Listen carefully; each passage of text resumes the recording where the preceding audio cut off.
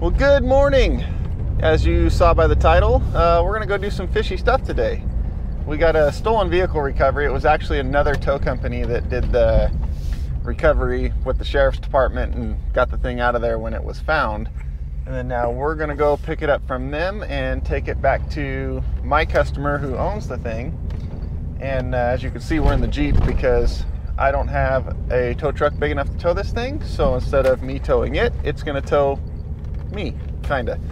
But first, we're gonna go get a car wash because when you're riding dirty, you gotta be clean.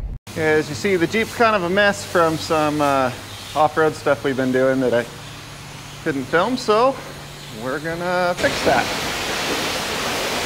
Okay, now that we're all clean before we go do dirty things, we're gonna head over and pick up a key to this thing. So we had another key cut for it, and I looked at it yesterday and they did not punch out the ignition or hot wire or do anything like that, so somehow they stole it with a key. But either way, we had one made up. We're gonna go grab it, then go pick up the truck, and the plan is, one, hope it runs, then hook this Jeep and the tow bar it has to the back of the box truck, and then I drive the stolen box truck, towing my Jeep behind 100 something miles, whatever it is, over to the customer's main repair shop so they can see what they need to do to get it back in service. And then I gotta hope I don't get pulled over somewhere in between and have to tell a really long story to an officer so that I don't get arrested for driving a stolen truck. So let's go do that. All right, we got our key and now we are in Sisters, Oregon, and we are here. So next up is to go get our truck out of truck jail and then hope it runs, then get the Jeep hooked up to it, and then hopefully it makes it up over those Cascade Mountains to where we got to take it, because that would suck if it didn't. Make sure we're not hauling any bodies or drugs or anything like this. Look, they mounted a winch to the front up there. Looks like they got some rollers here, so who knows what they were dragging in. There's a ramp that comes out, so they might have been dragging stuff in and out. All your classic burglary tools, rubber gloves. They don't care about, I'm sure, the virus. Those are probably a bunch more for fingerprints. Gas cans for stealing fuel. Any women out there missing some shoes? Look, they mounted a winch to fiberglass.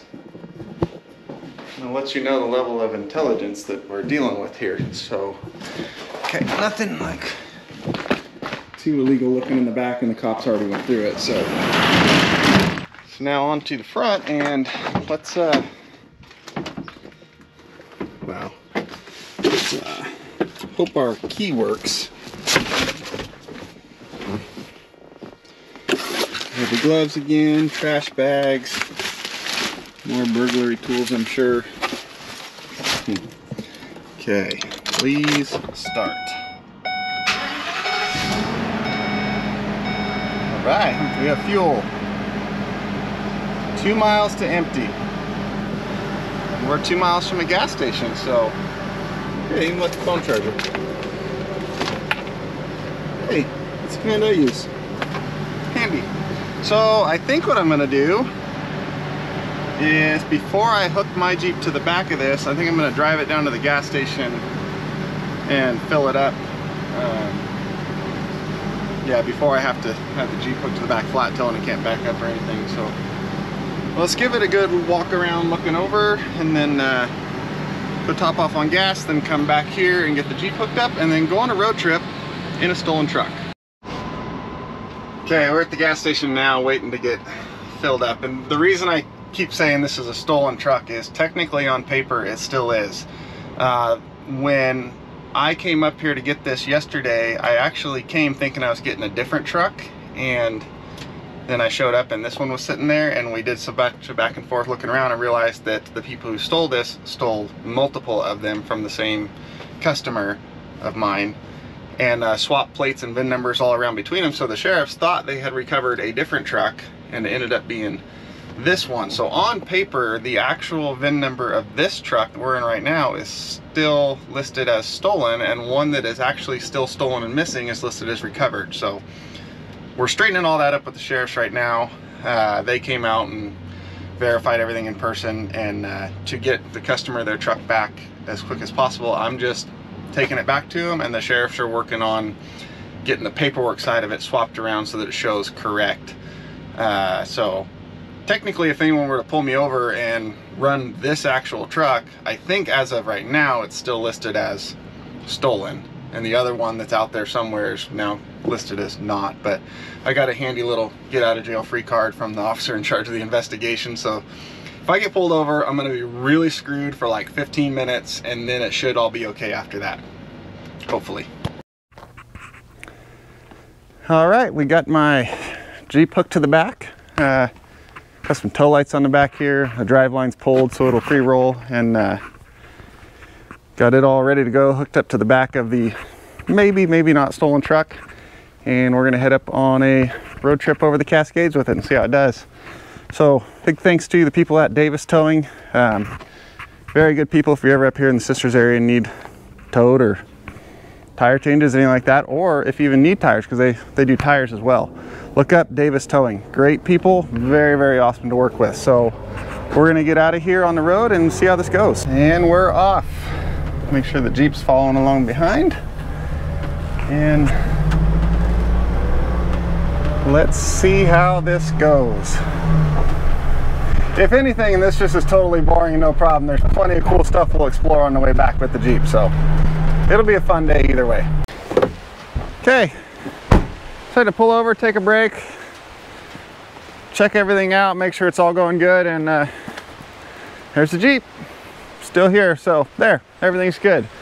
Now let's go take a walk over here and check out the McKenzie River. One thing I really love about Oregon is stuff like this is just on the side of the road everywhere, like all over the place. If you're looking for something to do, you can just pull over and there'll be a trail, a river, a waterfall, something, and it's all just beautiful. Like, look at this. Oh, got a tree down.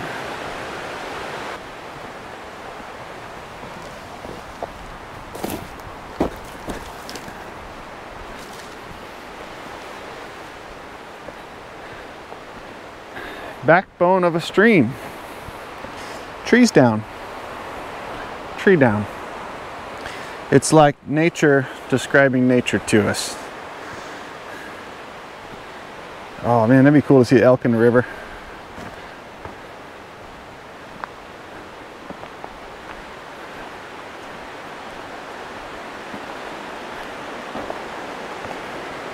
And here is the McKenzie River. Let's go look at it some more. I could hike around trails like this in these woods all day long. This is just awesome out here. Huh, hold up. The sinkhole. Oh, this looks super sketchy.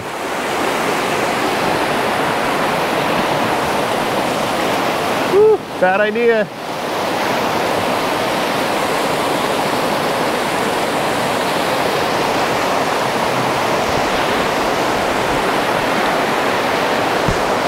Okay.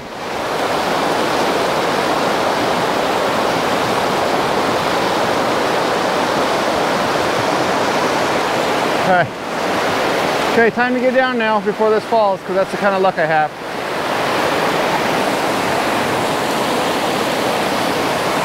Woo.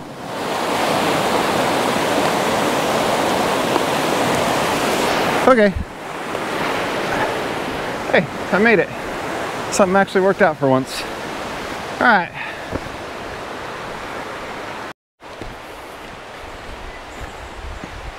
Okay, back out to the road, and no one stole our stolen truck, so that's a bonus. Let's get rolling again. See what else there is to see. Okay, we're in Blue River, Oregon. I think we're gonna pull over here, see if we can find us something to eat. I don't know what's here or not, but let's go see. Okay, I stopped there because it looked like they had a deli and like a chicken stand and all that in there, and they did, but it all looks so gross that I ain't buying any of it. So luckily we have a fridge in the Jeep with some just in case Lunchables inside. So looks like lunch today is Lunchables. Let's get back on the road. Oh, that's a super not ideal spot to break down.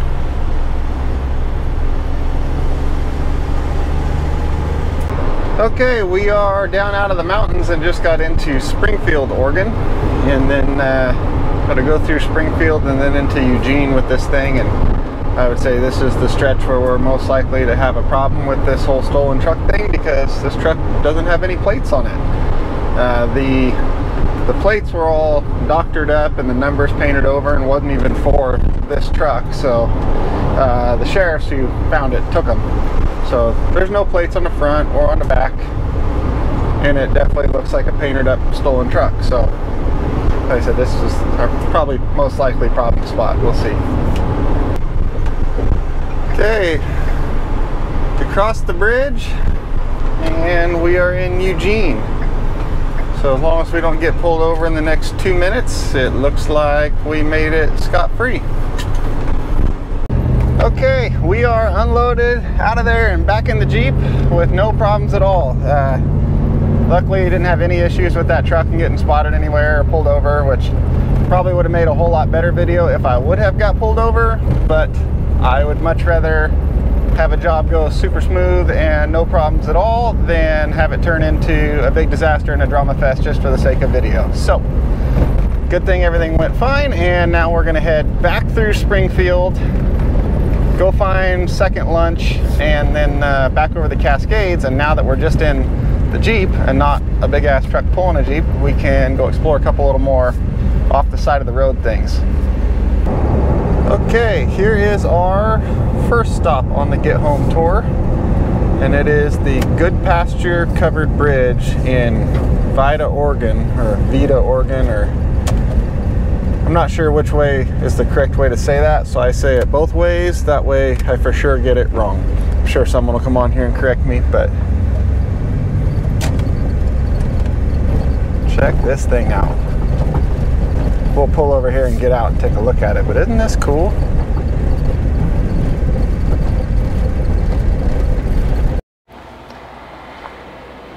Good Pasture Bridge. It was built in 1938, and then it was rebuilt in 1980, and then listed on the National Register of Historic Places. And it's rated for 44 tons. That's crazy. But I guess when they rebuilt it, it probably strengthened it up a good bit. And again, the reason I know all that stuff is because they put an information sign right here and I just read it. So let's walk down underneath, see what it looks like down there, because 44 tons is crazy high for the way this thing looks from above. Well, I mean, it is actually still wood framed. I mean, the supports are steel and the beams are concrete, but your actual runner beams are wood, and these ones look like they're ready to fall out. That whole thing moves when a car drives across it. That's nuts. Well, I'm quite surprised. It actually is a wooden bridge underneath. I thought maybe when they rebuilt it,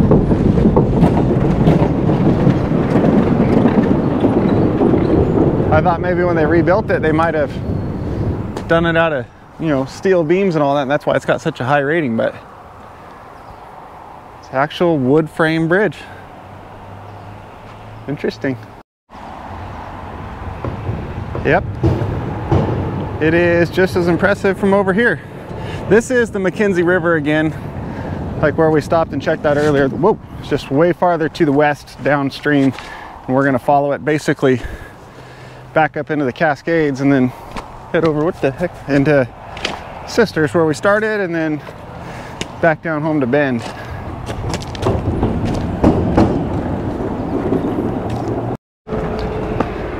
Okay, so there's a misconception that covered bridges were built to make it so horses and livestock weren't scared to cross bridges, and that's not exactly true. That is a side benefit, but horses cross bridges, they don't care.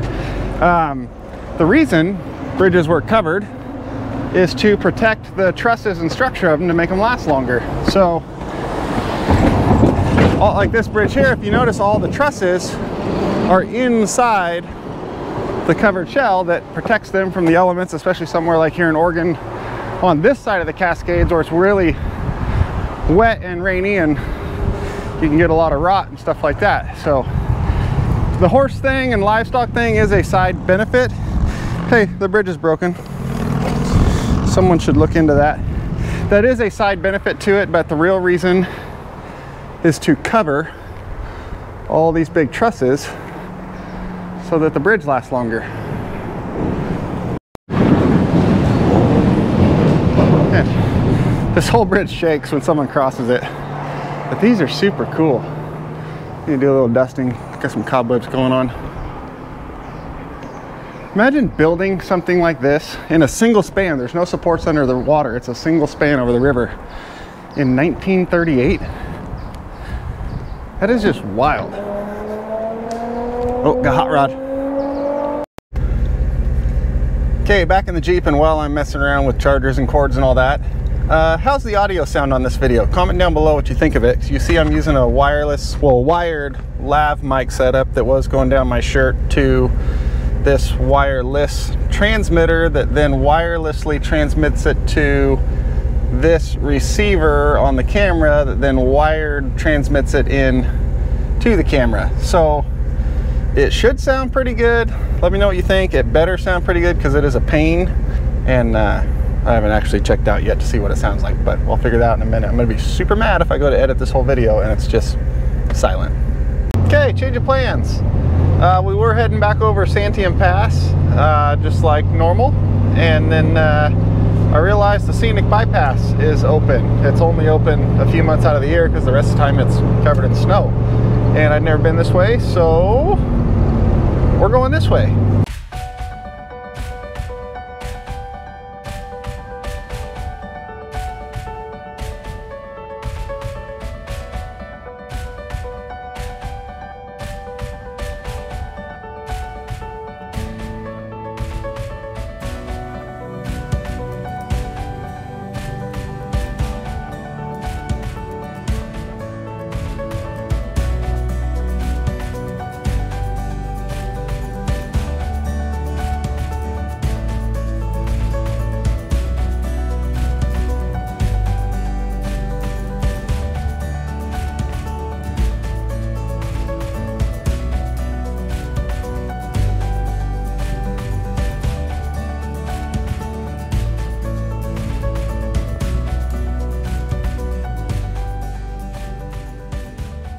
So this road we're going over the Cascade Mountains is now known as the scenic bypass to the McKenzie Highway. And like I said, it's only open a few months out of the year when it's not covered in snow. And it was pioneered in 1862 by a guy named Felix Scott. And he used it to try to haul supplies from the coast to the gold mines over in Idaho. But in 1868 or so, easier route was found, which is now the McKenzie Highway. It's what you normally drive on over, and this road was basically abandoned until now it's the scenic bypass. And this area right here where we are was called Summit Prairie, or is called Summit Prairie. And they called it Summit Prairie because it got up here and flattened out. They thought it was the summit, but it wasn't. It actually goes up many thousands of feet higher. So we're at about 5,000 feet now, and the actual summit to this pass is a few thousand feet higher than this, and the summit to the mountains is up closer to 11,000 feet. And this is another one of those things where I know all this stuff because I put a nice sign right here saying so. So I'm on the moon now, as you can see. This is a giant lava flow, and it goes for, whoa, that's a big split there. It goes way up to that volcano peak up there. I can't remember the name, I'm blanking on it. Just on the other side of that is Mount Washington, And directly behind us here, like right there, but we can't see it because these trees are in the way, is North Sister, then Broken Top, South Sister, and so on. The Jeep is right down there next to the road. But this is a massive lava flow. And is this a bad idea? Yep. Oh, okay.